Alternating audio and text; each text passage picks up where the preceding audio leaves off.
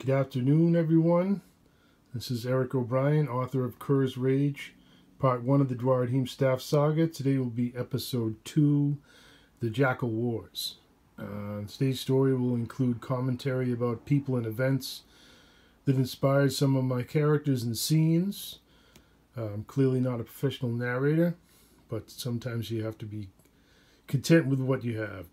The jackals in my story are based on the Dungeons and Dragons creature, the Knoll, from Gary Gygax's book, The Monster Manual. So here we go. The Jackal Wars. Lightning screamed through black clouds, and by that light, Carmen could see rank upon rank of the jackaloids massing beneath her. Her hands had grown numb from cold and the rain, but despite this, she tightened her grip upon her spyglass, scanning the enemy's army, preparing to shout back her fire missions to the catapult batteries above her. Her auburn hair was tied back in a tight braid, and her wet leather armor weighed heavily upon her. Although her weapons belt was firmly fastened, her swords could not be kept rust-free, but that was the least of her worries. Her usually bright emerald eyes were now gray with fatigue, but she didn't feel tired, for this night was soon to become a battle of epic proportions, no less than a bloodbath. "Hold fire until my signal," she commanded. "They are holding out of range." It was Woden's Day, the 14th day of the ice moon in the year 2030, and it was her birthday. It seemed strangely fitting. She'd likely be leaving the world on the same day that her mother had brought her into it. 20 years old, and she'd already known 5 years of battle. Her service to her king had been filled with nearly endless marches, sleepless nights of guard duty, and too many moments of fear and pain. She knew her enemies well, their habits and battle tactics, their society, and even the legends of their demonic god, Inogulus. But the time for such reflections was gone. She had a job to do. Lightning flashed, revealing the enemy's bestial faces. Their heads closely resembled the southern hyena, with small coal-black eyes, drinking in the stormlight, overlong, powerful jaws filled with the canines of a flesh-eater. Their bodies were manlike, and their limbs, although slender, were powerful and dexterous, equipped with taloned hands capable of wielding the weapons of man. They knew the battlefield well. 400 years of conflict against the humans had taught them the effective range of the catapult and ballista. It was because of this that they so often chose to attack by night during a storm. To most men, they were little more than beasts, but she knew that they were much more. If anything, they were nearly human in their cunning. The jackaloids milled about at 500 yards, well out of range, carrying great round shields, spears, and straight swords. They were beginning to dance and chant, summoning courage and the spirit of mayhem. Their ranks were loose, but controlled by their most powerful males. At their center, the beasts began assembling logs, brush, and bramble. And in a short time, the mound of flammables had grown quite large. And although the rain continued, they somehow managed to ignite a mighty conflagration. The firelight improved Carmen's vision, increasing her horror, for the jackaloids had captured all 6 of the outpost's runners that had been sent away for reinforcements. There would be no help from Hague Pass, no more Furmen arriving to defend Highcrest Garrison. Her terror must have been evident upon her face, because her corporal, Kerr Kegporter, shook her from her vigilance. Kerr was descended from the same mountain dwarves who built the castle centuries earlier. He had helped Carmen's squad achieve countless victories over the jackaloids, and he was immovable in the face of fear. He was tall as dwarves went, both width and height the same, and his gnarled hands wielded axe and sword with ease. Older than most aged men, he was none the less young by dwarf standards, with a full black beard hanging to his waist. On this day he had only one job: repel any attempts to scale their battle and defend Carmen, who was the eyes of the castle. For if the enemy took the lower battlement upon which they stood, the castle's siege weapons would be blinded, and the Jackaloid regiments could then embattle the fortress unassailed. Carmen didn't move away from his steadying hand, but beneath it he could feel her tremble. "We're all alone, Kerr," she said. "They've captured all of our scouts." "Even Private Angel?" Kerr asked. "He was the fastest of them. They're torturing him along with the others in some dreadful game of cat and mouse. They're running free inside a ring of 100 jackals. For a moment, they see a window of escape, but it's quickly filled by the mob, and once one of them is caught, they're beaten to death. Only Angel remains." "Lend me your glass," Kerr said. And he watched the young elf, whom he had taught the ways of soldiering, running for his life. Again and again, the youngster avoided the trap, leaping from one rocky crag to the next, ducking under the trunks of fallen trees, and scrambling out from under the beast's clutches. But it was obvious to Kerr that he was tiring. "Run, boy!" Kerr screamed in anguish, for at that moment he was with him, trying to find an opening, seeking beyond hope for a chance at freedom. But the Jackaloids soon grew tired of the game, and they tightened their circles slowly, inexorably. Angel was beaten more ferociously than any of the other scouts, and their broken bodies were held aloft like trophies. "Bastards!" Kerr shouted, tearing the spyglass from his face as if he could banish the vision from his mind. "I can't look on," he said. "Your eyes are stronger, Sergeant. Tell me what more you see." "I will tell you only this, for mine eyes can hardly bear it. The beasts have bound them hands and feet to lodge poles and lain them across the bonfire to roast. Eyes swollen red with fury and sorrow. The wind whipping his silent curses into the night. Kerr's hands gripped the stone battlement before him, and nothing less than a Titan could have loosened them. "Prepare the men," Kerr, Carmen ordered. "Something is happening. The jackals are about to attack."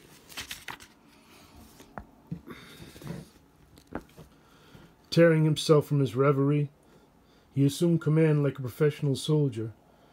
His squad flew into motion. 2 half-elven men from across the sea, 2 elven archers, a gnome, and 10 vermin. Bundles of arrows were piled high, oil cauldrons filled, and torches were wrapped in cloth and dipped in pitch. Long poles with hooks were readied, for the Jackaloids preferred ladders for scaling castle walls. Kerr and his men didn't look upon the sea of fiends below them, not yet, for Carmen was their sight, and there was no need to breed fear too early. Fear would tap their strength and quicken the blood before it was needed. Their corporal would strengthen their resolve with phrases like, "Remember what we fight for, and stay close to your buddy." Kerr was a whirlwind of courage. They fought for their freedom of their families, defending the lands of Firminor. Below Carmen was an army of Jackaloids, greater than any force that they had assembled in the highest days of their glory. In fact, every Jackaloid capable of fighting must have traveled from their homes in the highest forests of the mountains. It was there that they eked out a living in the most barren of landscapes, where the winter wind would flay the skin off lesser beasts. Perhaps plunder was a necessary part of their existence, she thought, supplementing the ways of the hunter and scavenger with the spoils of conquest.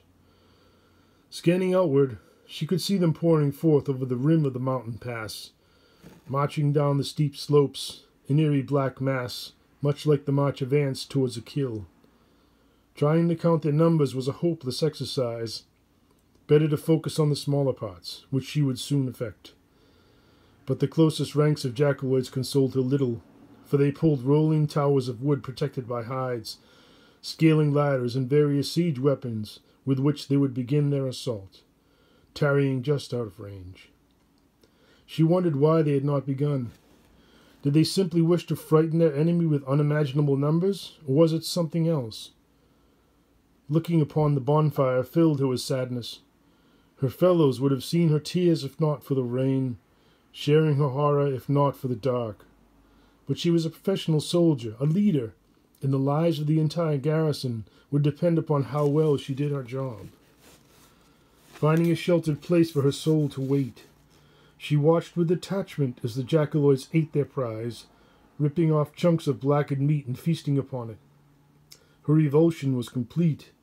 She felt no remorse for what was about to come. "What tribes do you see?" Kerr asked her. "I see them all," she answered, "in some standards that I don't recognize. The tribe of the wandering hunter has taken the closest position. Behind them the crescent moon, terrible claw, and bleeding heart. Beyond that the enraged bear and broken bone. Gathered at the top of the ridge, I see the twisted arrow tribe, and 3 standards that I have never seen before. One resembling a standing sword, another the sword arm of a warrior with a shield, and a third looks like the broken body of a man." "I know them," Kerr said. "The stolen sword, holy warrior, and unspeakable death tribes. Every jackal capable of fighting must have come to the field." Turning about, he inspected his soldiers.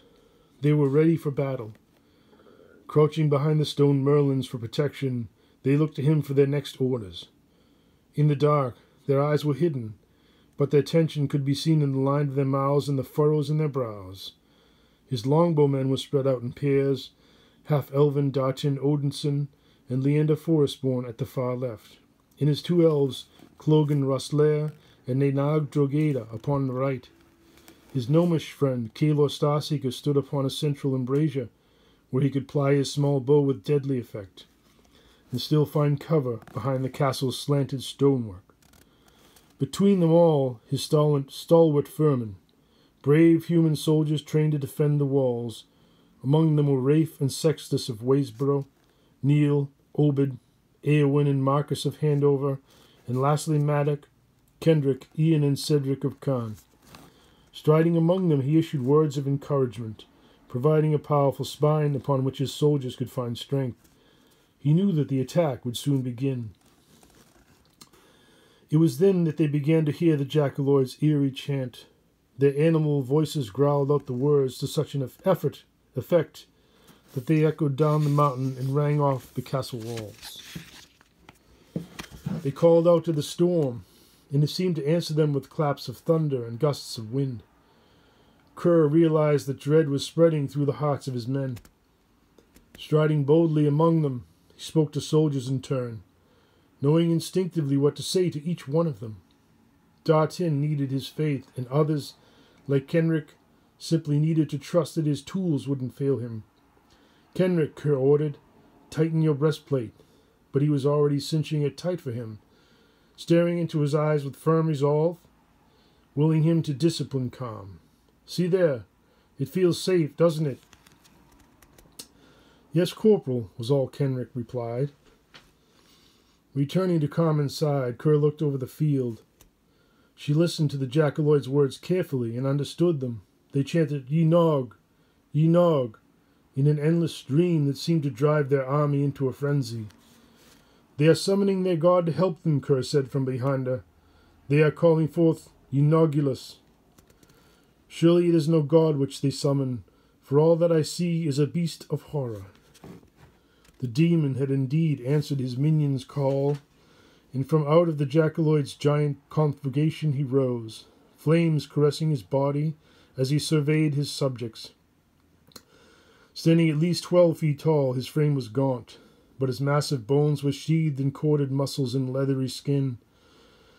Hands and feet resembling the paws of a predator, his face was like that of the Jackaloids themselves, with a dog's hairy countenance, grey lifeless skin, and a mustard mane. His sickly yellow eyes revealed a hideous, diabolical inner strength. In his left hand he carried an enormous flail of black metal, with 3 chains of 7 feet, each ending in a great spiked ball. His roar shook the mountain peaks. Bending low, he tore one of the scouts from his funeral pole, and it was merciful that life had long since left the man, for Yenogulus feasted upon his body, methodically tearing off limbs and swallowing them whole. The Jackaloid shamans who surrounded him raised their weapons aloft and praised him. Raising his arms wide, Enogulus embraced his people, and all the beasts pushed forward in an attempt to touch their master. For Carmen, this was a picture so grotesque that she could barely watch it without retching. "Carmen," Kerr said, "my eyes cannot see the demon clearly. What is it that your spyglass shows you?" "Death. We must be prepared. Their chieftains are assembling their forces. It seems that the demon himself will lead them. Call the men to their posts. Battle stations." This was this small section where Kerr says, "Kenrick, Kerr ordered, tighten your breastplate," but he was already cinching it tight for him, staring into his eyes with firm resolve, willing him to discipline calm. "See there, it feels safe, doesn't it?" This was an incident that I remember from the Ranger Indoctrination program at Fort Benning.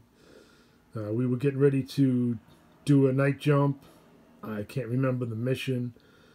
I had already been through airborne school. I was in the midst of the Ranger Indoctrination program, which is a very difficult program, one of the hardest things I ever did in my life. And I was having a bad night. Previously, I had jumped out of the planes. I was afraid, but not overly so. But this was just one night. I was probably really overtired, and the ranger instructor could see that. So I was kind of shaking in my boots, in my equipment with my parachute on and all my heavy gear.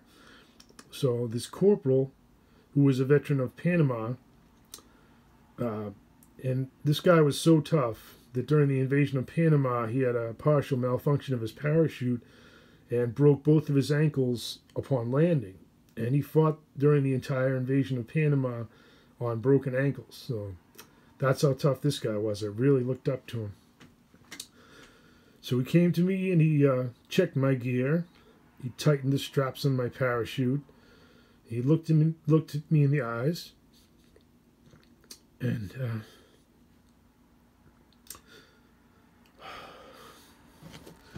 I'm sorry.